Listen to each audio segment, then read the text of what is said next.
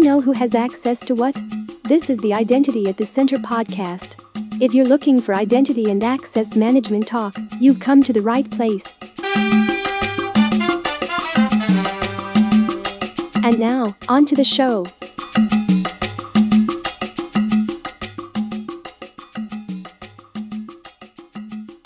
Welcome to the Identity at the Center podcast. I'm Jeff, and that's Jim. That's me right over here. That's you.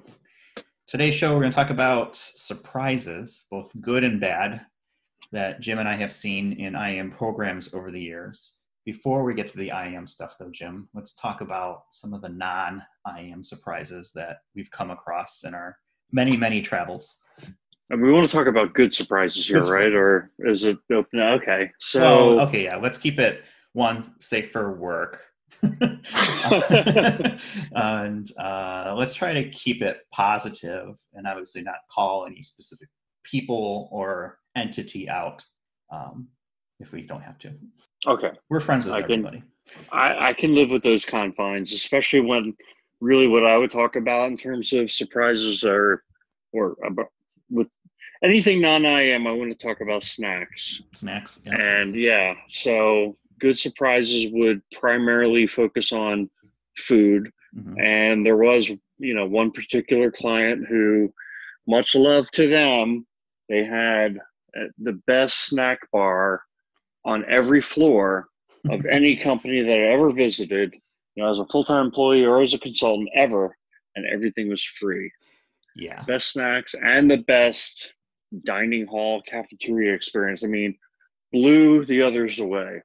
Yeah, that was a legendary food at a client experience, I think. I mean, it was just, and we're talking like, not even like cheap snacks, right? Like Hershey bars laying around. Yeah. I mean, stuff that like, if you were thinking in a normal company, it'd be like, penny pinching, and it's tough to get even like a coffee machine into the break room, a Keurig or something like that. But yeah, there's like, candy bars, there's, beer, wine. I mean, this was definitely head and shoulders over, I think every other company that at least that I've ever seen or been a part of.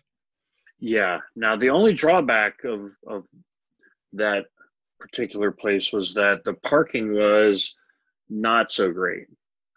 But they had a policy where you could take an Uber to work, and I think it was either covered or something like that. I mean, very generous employee benefits, I think. Yeah, it actually made I've been working from home now for over 10 years, and I love it.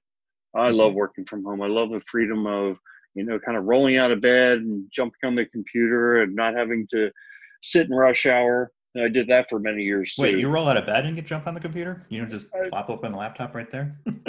There have been those days, believe me. But I used to do, the normal rush hour commute like everyone else. So I love working from home. But that particular client, I was like, I would come into the office here. Just for the food. And then you'd come in for breakfast. Really for good, lunch, free lunch. And then go that's home. That's my speed. And then go home. Yeah, I'd be there to eat. Yeah. I'm not here to work. I'm here to take advantage of the free food. And that's pretty much it. I'd like to start working weekends as well. Right. Yeah. Well, you'd like to work cafeteria hours. How about that? There you go. It's interesting when you bring up the rideshare thing. I was just thinking, I mean, it's an interesting benefit, right, for those employees. And theoretically, something that could be, a little more eco-friendly as well by having more shared ride kind of credits out there. It solves the problem of the parking, but convenience too. I think if people could take a Uber or a Lyft to work every day and it was economically viable and the availability of it was there, why not, right?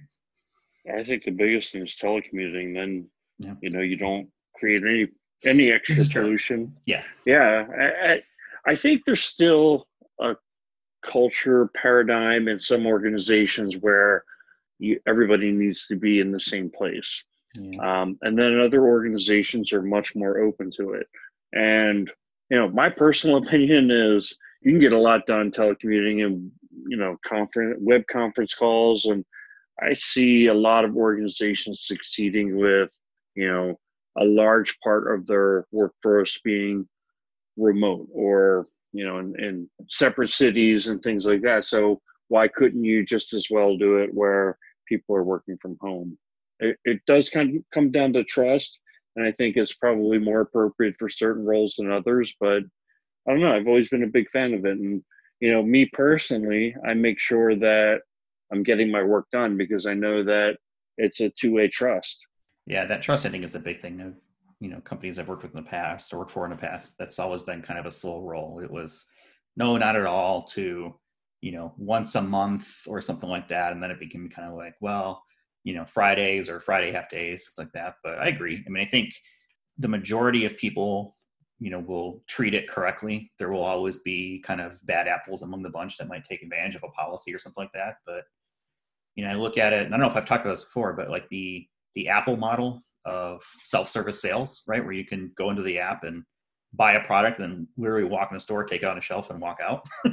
Yeah. They might have tightened up just a little bit here and there, but they've designed a shopping experience that meets the needs of the 98% of the people who, will do the right thing. And they've sunk less into the 2% that are going to take advantage of it that they would have had loss anyway. I kind of take the same approach for, work from home, telecommute, but even from an IAM perspective, don't design for the 1%, design for the vast majority of other users or things that are going to provide a much broader benefit rather than getting bogged down in one or two things. Yeah, I generally agree. I see, I definitely agree with the philosophy, that particular use case where it's, people able to check out without having kind of the traditional, maybe the belief is that, hey, the traditional model doesn't provide additional security. But when I go to grocery stores now, I'm finding more and more of them have self-checkout. And I wonder, I'm like, it could be so, I mean, I wouldn't even think of stealing something, but it crossed my mind that it's like, hey, how would they know if I had 5 candy bars and I only swiped 3 of them? Or pressure plates. Sometimes I'll hold 5. Well, I don't even really think that actually works. Sometimes I'm holding a quantity of 4 and I'll just take one of them and scan it 4 times and throw all 4 in the bag. Mm-hmm. Sometimes I won't even put it in the bag. I'll just put it on right in the cart. And so I wonder, okay, how are they not losing money by doing it this way? Yeah. And then I also wonder, okay, so there's usually somebody sitting nearby who's not really paying attention, but are they maybe profiling people, and determining whether or not they look like they could be someone who would steal something? And that's where I would think you could run into some potential legal issues if that is happening. Yeah, I mean, that's something that props up pretty much, I think, universally, no matter where you're at. But, the concept is it's a frustrating experience doing the self-checkout thing because, scan item again, remove item from bag. I mean, it's not a great user experience sometimes. And they have the overseer there, right? The employee who's kind of watching all the checkout lines and comes over and helps out where needed. But anyway, I think we're getting a little bit off track. You think so? This is our IAM podcast. Yeah, this is, right? Welcome to the self-checkout podcast. No, so we talked about food. Let's get back on track. Talked about food at one place. I'm going to continue that theme in that we were in Stevens Point, Wisconsin recently and found an amazing sushi place. Amazing. I actually ate there twice while I was there. I mean, you don't think, that was always, I think I ate sushi for the first time like 15 years ago. And I remember thinking at the time I'd only want to eat sushi somewhere close to the ocean. Mm-hmm. And I've had some of my best sushi experiences in, the heartland of this country, which is nowhere near the ocean. Mm-hmm. And I think that the way it operates today is that, they get the fish in, they package it in airtight containers and freeze it and ship it to wherever it's going by FedEx, and it arrives just as good of shape whether you're 10 miles from the ocean or 1,000 miles from the ocean. Right. So then it comes down to, what is the skill of the sushi chef? the skill, the creativity, right? How they put things together. I mean, I'm relatively new in the sushi side. It's not something that I have traditionally been involved with, but my wife got me into it, I'd say about a year ago. So I'm wading in slowly, but I enjoyed that sushi place there. Yeah, next year you'll be eating mackerel sashimi, and it'll be a whole new world for you. I'm a growing boy. Yes. It's no longer just cheese sandwiches and peanut butter and jelly. Being more adventurous in the culinary I want to side. be a real boy. Any other non-IAM surprises before we jump into IAM surprises that you can think of? Yeah, just one negative thing that I've come across recently with small airports is that if you're planning on getting in late, try to survey the availability of Lyft and taxis ahead of time to the extent that you can. I had 2 small airport experiences where I got in late. There were no taxis at the taxi stand. There was nobody available to ask for help. I ordered lifts. No one picked up my ride, and I had to rent a car with a limited quantity of cars available because I got in there so late and everything had been rented out already. Mm-hmm. So I don't know, a little bit. I've been a road warrior for 20 years, and I never ran into that before. I mean, I've run into times where they've been out of rental cars, but usually then at least you can just go grab a taxi. But if you're flying into a really small airport, like Augusta, Georgia, or what was it, Central Wisconsin Airport, those are the 2 that got me. I would say make sure you have a rental car lined up if you're getting there late.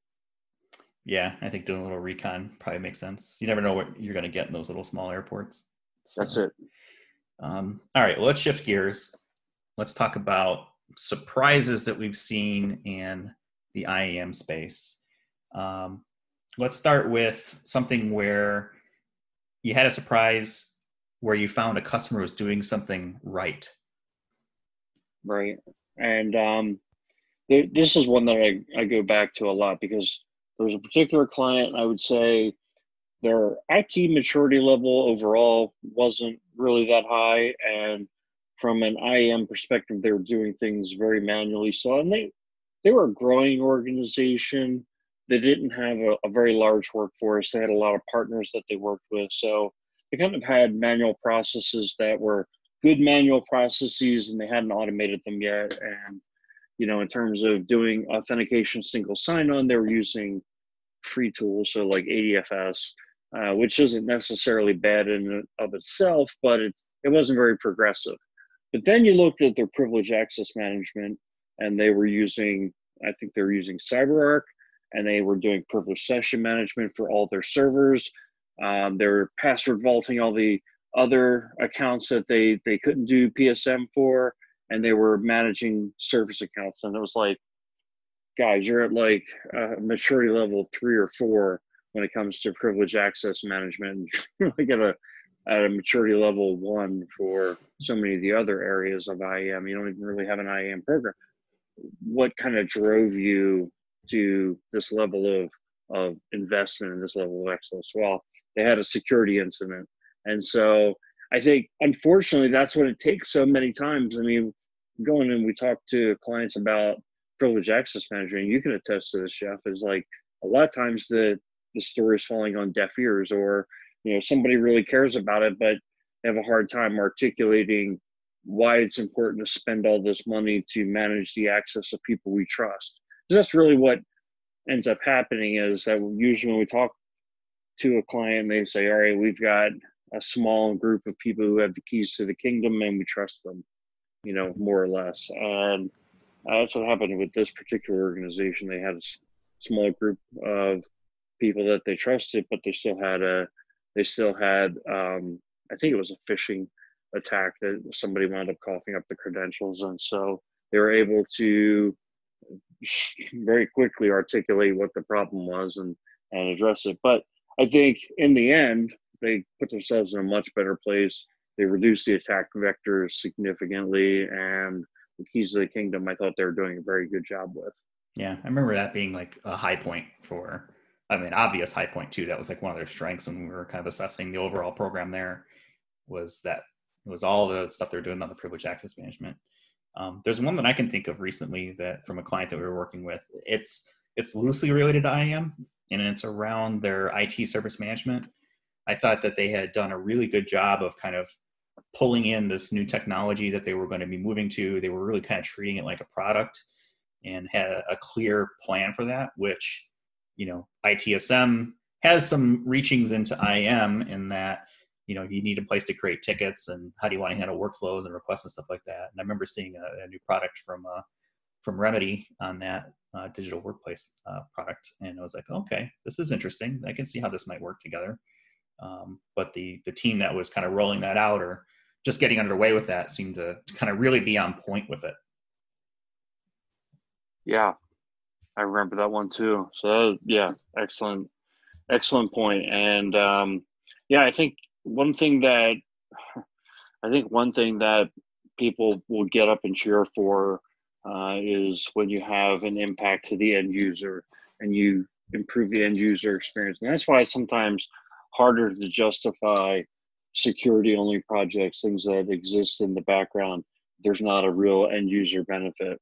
But at the same time, I mean, you know, the counter to that argument is that I think people are starting to get security a lot more, and every, you know, data breaches are front page of the Wall Street Journal on a regular basis, and nobody wants to become the victim of that. Yeah, but it's also a little bit of a numbing effect too. It's happening everywhere all the time. You know, it's like, okay, yeah, another breach. Who was it this time? Okay, what do I need to do? You know, those sorts of things. Right. And it's unfortunate that it takes an event sometimes for a company to invest in that sort of thing, and sometimes it takes multiple events. You know, it's not a matter of if, it's a matter of when you're going to get breached. So That's right. do you want to be proactive with it or not? And, you know, somewhere there's a risk calculation being made as to whether or not they want to invest X number of dollars to solve for, you know, whatever potential risk that those dollars would go towards mitigating. It's a shame it's not a perfect world. Yeah, I actually, I was just having a thought, and it's a little off topic, but I want to share it because we were working with a client recently, and this person was expressing some kind of frustration that she was dealing with in terms of they had a workforce where there was not much turnover. And, you know, you and I have both worked in places where there are a lot of people with 30 years or plus of tenure, and there's, you know, in IT and maybe managing an application. Maybe the application is still running on the same hardware from 30 years ago. And, you know, they're experts in the business and they're experts in their application. And, you know, that can be a little intimidating. My advice to this person was that, you know, be an expert in what you can be an expert in. Being able to talk intelligently about risk and about information security and trends that are happening in the workspace or in the in cyberspace, if you will, about you know, security events and data breaches. I mean, that is an important part of the conversation. You're not going to be able to have 30 years of experience or convince this person that you know more about their job than they do. However, there are things that you can know, and you can build your career around having expertise in another area where most people in the company really don't understand or are really able to converse with in a very intelligent way. Yeah, and I think that's what really makes a good IAM program manager specifically is you don't have to be the most technical person in the world, but you have to know your product, meaning what is it you're trying to put in place from an IAM perspective? How does it help? And how are the different pieces going to play together? And how do you share that message? And I think having that knowledge and be able to articulate it well goes a long way. There's always going to be someone smarter than you in the room. So know your stuff at least. And, you know, part of that is critical thinking is how do you apply the solutions that you have in your tool belt to the issues that the company or the business unit or the team is facing with, you know, what you've got to play with. And if it's not something you have today, you know, go research it, look for something that will fit that bill. Yeah. And I think that, you know, building the area of information security and identity and access management in particular is an area that is growing and there's a lot of space for people who want to dive in. And there's a lot of knowledge out there, and there are a lot of people who I think would like to mentor other people. So it's a great area. I would recommend that, if it's an area that you're just breaking into, do what you can to get to conferences, participate in whatever forums are available, either in your area or online, and get to know people and really just dive in. I mean, I think this is an area where you make a very good living and you can really establish some expertise and build a career based on it. Yeah, definitely. Things like Identiverse, that conference is a good one, I think, to go to. I mean, there's Gartner coming up. I think there's a variety of choices and a variety of methods, YouTube videos, all sorts of things. Yeah. I mean, if you have no money to get started, YouTube videos is where I would head, and then see where it takes you. Yeah, YouTube is still valuable, even, for me, looking up stuff and taking a look at what's out there and trying to, research different topics and see what's out there. I Jeff, prefer the YouTube. We talked to a vendor the other day and saw a demo of their product, and was really impressed with where their product was for a company I'd never heard of. Yeah. Going into the conversation, they had some customers and everything, but we asked some questions at the end, and then you asked, "Do you have any questions for us?" And they said, "Well, what do you think? Where would you take it if you were us?" And the feedback was like, we're not seeing any major gaps in your product. I mean, it really, you've identified the area of identity, governance, and administration as what you want to solve. You've got an excellent user interface. I mean, everything I've seen here, you got role-based management, et cetera, provisioning. You need to market it on all fronts. You need to be at conferences. You need to be on YouTube. That was one of my big feedbacks, is that get out there on YouTube, have a YouTube channel, do some chalk talks or whatever. I mean, there are so many good kind of chalk talks that I find on YouTube and use them to educate myself. And even areas that I know, I like to go out and rewatch them because it just helps reinforce what you already know. So, I mean, to me, YouTube is really where it's at. I think the more progressive companies have already made significant investments in their YouTube channel. And then you see a lot of the IAM conferences, whether you're an attendee or not, you can get onto YouTube and watch a lot of the presentations. So not as good as being there in person, but you can't go to every conference. So if you're looking for avenues for educating yourself, and Jeff, I think we should be honest, right? We have 15 years in the industry, but yeah. I mean, we can't go to every conference. We can't. So we use YouTube to educate ourselves, right? Yep, definitely. I'm always been more of a fan of show me versus just telling me. So anything where I can, watch something, I find more interesting and more, engaging. But if it's done correctly, can learn more about it. Don't just tell me why your product is better. Show me. Right. Let me see what it is you're trying to explain. What about a surprise that was a real eye-opener in terms of how it impacted the cloud, maybe, or identity and access management? Yeah, and so the real eye-openers for me are when I see something being done that it's like, wow, that's impressive, and I don't see that every day. And so we were working with a client this year, and they were one of Amazon AWS's top 10 clients in the world. In other words, they had such a presence in the Amazon AWS cloud that they were ranked in the top 10. And I'm not sure exactly where in the top 10, but the way that they were managing their cloud instances and the level of automation that they had put together was truly impressive. And now they were, engaging with us to look at IAM solutions. And so kind of coming out of that, I came to two major conclusions. One was, I really need to start to understand IAM for DevOps. Like, what is the way to secure all these secrets that are being used by their DevOps tools to create instances and to deploy systems? So my second major light bulb, if you will, was that they needed to be able to script integration with their IAM tools. So as they roll out new instances, and they need to federate those instances back into their IDP. There's no room for manual configuration of these instances. Everything needs to be automated. And when you're talking about a federation, there's steps occurring on both ends. It really needed to all be scriptable. So it kind of reinforced the need for APIs, but that was a major use case for us saying, look, this is something where the product needs to have this. This can't be a roadmap item or something like that. It has to be ready to go and have some, the vendor has to have some ability to talk about where they've really done this before.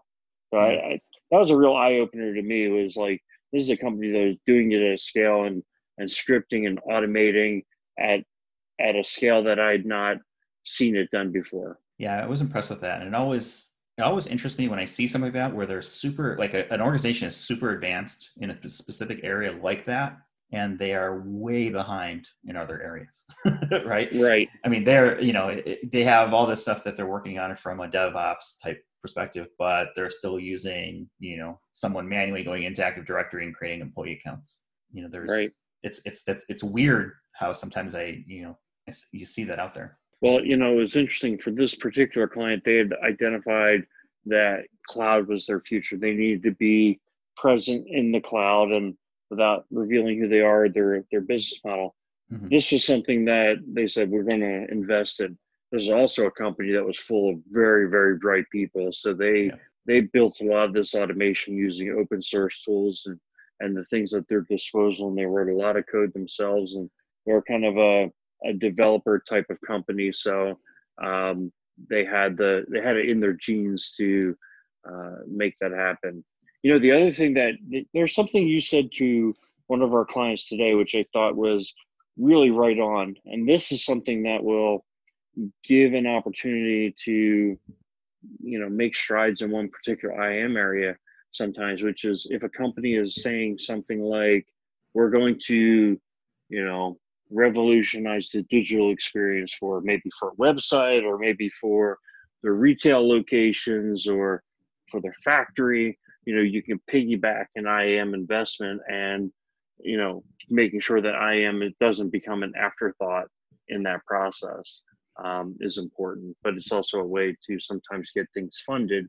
And really, it's not a free for all, right? So you're not going to maybe be able to move forward the maturity of all of your IAM capabilities, but maybe one area like privileged access management or authentication, something like that, you have an opportunity to really move the ball forward. Yeah, I think the key part is knowing when can you advance the ball and when do you need to kind of side pass it, right? You're not going to be able to solve everything all at once. Some things may be quick wins and you can take care of it. And others are, let's tackle that one down the road.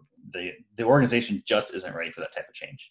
Yeah, I mean, that was an interesting conversation, and I've been through that in the past. So I kind of had some experience as far as, what they were trying to do or what we were thinking about doing, but how it would kind of work in the real world. And, let's take a step back here and let's think about this from how would this actually work from a deployment standpoint? It may be better to just let's put a pin in that one and wait, and then piggyback on it when the time is right, but be ready, right, to move forward when that happens. What about a situation where clients using some off the shelf solutions, and it's made things more challenging? Have you come across anything like that? Yeah, one thing that comes to mind was a client who, had a very heavy legacy investment, in other words, mainframes, and they were running those mainframes on a variety of security solutions. So there was RACF, ACF2, as well as some custom security solutions that were more file-based. In other words, when I say security solution, I'm talking about the management of the credentials to log into the applications, as well as how they manage roles and groups. And so it didn't change the overall requirement to manage by roles and to have an identity governance solution in place. But you knew there was going to be an integration challenge, because I think what you'll find a lot of times when you look at product solutions is you might be lucky to get RACF and ACF2. You're never going to find a Swiss Army knife connector for mainframe systems. A lot of times you're talking about, okay, well, how can we get a file moved over there? And what is the way that we're going to do that? But more than likely, you're going to find just RecF, just ACF2, or maybe nothing. So, integrating into legacy environments can create a challenge. That was one that came to mind. Do you have any that you're thinking of?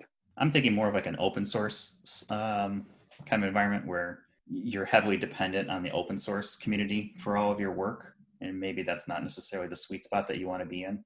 So typically open source, you probably have to do a lot of extra customizations, configurations, maybe even funding, development of things, even though you're not paying for software. You're paying for software. You're not paying a license fee, but you're certainly paying a company or an organization, or some sort of trade group to move forward with features that you're looking for. And I think sometimes that makes it a challenge for some organizations where they get too dependent on that.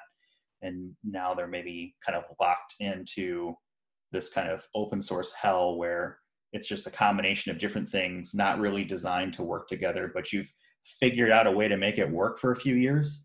And now it becomes this tangled web that you're trying to unweave. And I can see that being a challenge.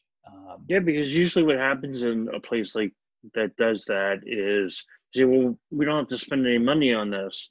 And they have 100 developers working on it. It's like, right. Yeah, you're not spending anything. Those folks don't cost anything. Right. Or they don't have the features they're looking for, right? They're hardly eating any of their free snacks. Yeah, exactly.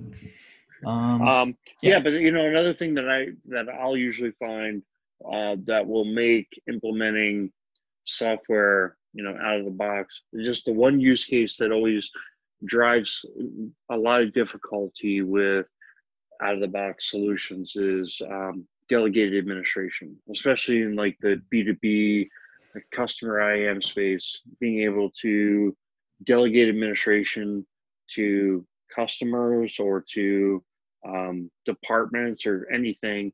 If a lot of systems that have delegated administration, they're kind of a very fixed structure that's in place. So, I'm always out there. If you're listening and you found a COTS package or a SaaS package where it's a really flexible delegated administration model, I'd love for you to bring that to my attention because I'm constantly looking for that. But in my years with identity and access management, that's been one of the toughest things to find, and usually ends up with a fair amount of custom developed code. Yeah, I mean, a lot of it has to do too with what the company's trying to do from a customer type of acquisition thing. What's the workflow they want to have them go through, et cetera. I mean, there's some standard use cases out there, but it seems like everyone's looking to do something just a little bit different that maybe not be in a product. Sure. All right, why don't we start to close out, and I'll ask one final question. Ever a client that took all of our recommendations and ran with it? And if the answer is yes, if you could think of one, why do you think that was so successful? So I think most of our clients take some of our recommendations and most end up, not doing all of them. And I don't think it's because we didn't socialize it with them. It's that, usually when you get further into the roadmap, you take on the harder things. It winds up requiring more investment. And when it requires that you spend a lot of money, it has to go up the chain. So there was one particular client who I can think of that really followed everything almost to a T. They even had us come back for a second advisory almost 3 years later. And at that point, they had gotten through. They were a little bit delayed on the roadmap, but they were doing everything that the roadmap said. And a couple things about it. One was that I thought that the roadmap was really well organized, centralized around three themes: standardization, simplification, and mandating. Mandating was the tough one. Mandating was this was an environment where they had built kind of delegated or what would you call it? Like a distributed type. Yeah, it's just, they allowed a lot of autonomy to the application teams to determine how they wanted to implement security, and so they had multiple generations of security solutions. And so we said, look, you need to, you're going to come up with this investment, you're going to standardize it, you're going to simplify it. Now you need to make sure that everybody's going to use it. But what I think really was the kicker was that we presented this strategy to their board of directors, this organization's board of directors. And these were very senior people. It was in the medical community. So a lot of these people were like, doctors for 40 to 50 years. Like, it was a little intimidating because you knew these people were like 100 times smarter than you. But only in their given area, Jim. You were the expert on IAM. That's right. And that's what I had to remind myself, was that this was my area, and I knew way more about it than they did. And they were, totally receptive to what I had to say. And that's exactly how it went. And, they really appreciated the information. They liked the content. They understood it. And that gave the team the ability to have the backing of the board of directors to go ahead and make the changes that they needed to make. So it was really gratifying. I mean, it was one of those situations where, you really feel good about the job you did. Yeah, those are always the good ones. I always feel kind of good. That's like, okay, we delivered this. We did a great job. I feel comfortable in what was put out there. It makes sense. It's totally actionable, right? Realistic. It's not just boilerplate type stuff that you can get anywhere. And it always bugs me when that goes really well and then the momentum gets lost, right? They take too long to kind of get going with the plan. And even that momentum, I think you were kind of talking about before, was, you get a couple of years into a plan and momentum also continues to be sometimes a challenge. So you want to try and keep that going forward. And I think that's always one of the danger spots is when we're working with our customers. I was going to tell them, coming out of advisory is a real danger spot. And that's something you want to watch out for, because you're going to have this great plan. There's going to be a lot of, interest and potential backing to move things forward. And then if you don't do anything with it, you run the risk of just kind of falling into the same habits again, not getting anything done. If we wait too long, the strategy may not even be applicable anymore. So, it's something that you like to point out. It's like, hey, at some point we're going to walk out of here, and it's going to be up to you to continue to carry the torch. So you want to be ready to do that. And future podcast topic should be to talk about the roadmaps. But just as a little teaser, we always put our roadmaps together with do now, do next, and do later. So do now are things that, we leave on Thursday. You can start these things on Friday. Really, they could be in flight already. And it's a mix of things that are, cleanup items, things that you can get started where you don't need any budget. And then it's mixed that with, you're doing preparation, you're going and doing product evaluations and getting budget lined up so that when the next budget cycle hits, you're able to go ahead and purchase software or do a subscription and start deploying things in the do next phase. You got to set the table before you can eat dinner. That's a good point. I like it. You like that one? All right. I think this is probably a pretty good spot to leave it for this week. Certainly appreciate everyone who's reached out, people who are listening, subscribing. Feel free to share with your friends. Please do. You can always find us at identityatthecenter.com. And if you've got questions, feel free to email us at questions@identityatthecenter.com. And with that, we're going to go ahead and close out for this week, and we'll talk to you in the next one. Thanks all. You've been listening to the Identity at the Center podcast. To access all episodes, visit identityatthecenter.com.